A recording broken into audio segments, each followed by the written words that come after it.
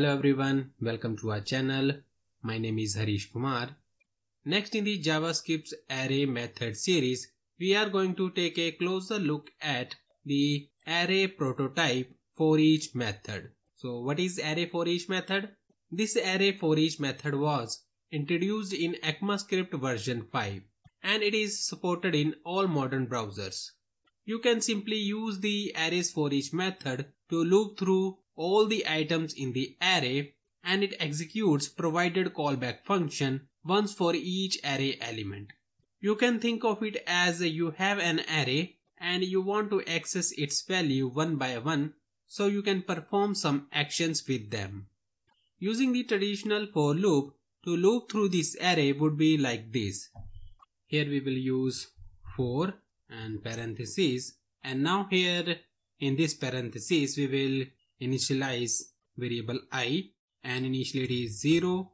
Now terminate this statement and then we will specify the condition. So I less than numbers dot length and now increment I plus plus. Now let's console log. So numbers I, and in the console log you can see it has printed the values of this array. And for each method is considered modern replacement of this for loop. In the for each method it is used to loop through arrays, but it uses callback function differently than this classic for loop. Let's see its syntax.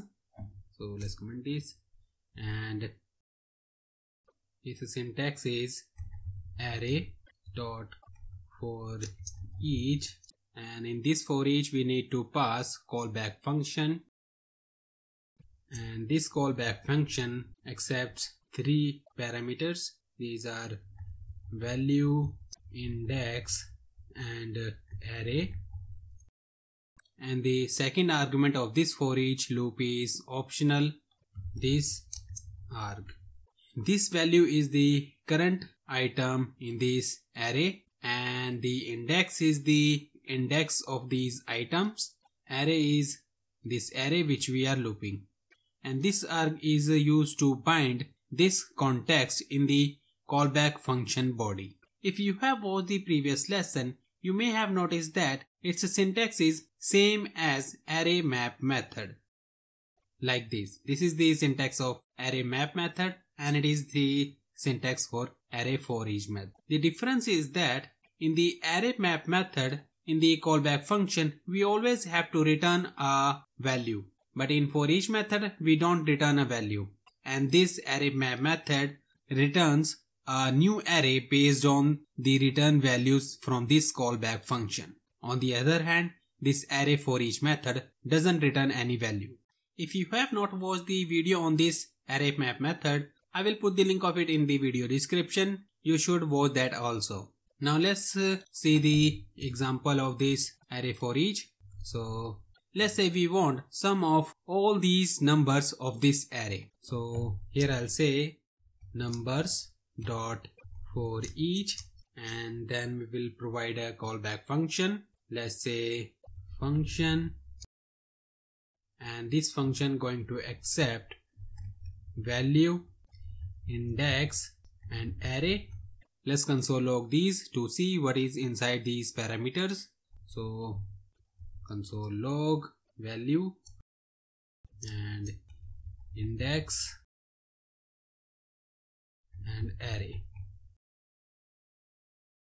Now in the console log you can see the value 1, 2, 3 are these numbers, and this is the index of these numbers, and all these arrays are this array. Now let's say we want a sum of these numbers. So let's say here we have another variable.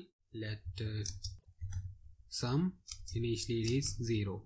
Now in this for each loop, here we will say sum is equal to sum plus value, this one. Now this for each method going to loop through these array element one by one and store the sum of this value in this sum variable. So let's console log this sum variable. So console log sum, and here you can see the sum of this value is 21 printed right here. Because we are not using index and array, so we can remove it and it will give you the same result. And we can also convert this into the arrow function like this, and it will give the same result. Let's see one more example of for each loop. So let's say you have a string hello world and you want to count occurrence of each letter in this hello world. So we will create a new array. Let's say letter counts, which is going to track the letter counts in this hello world.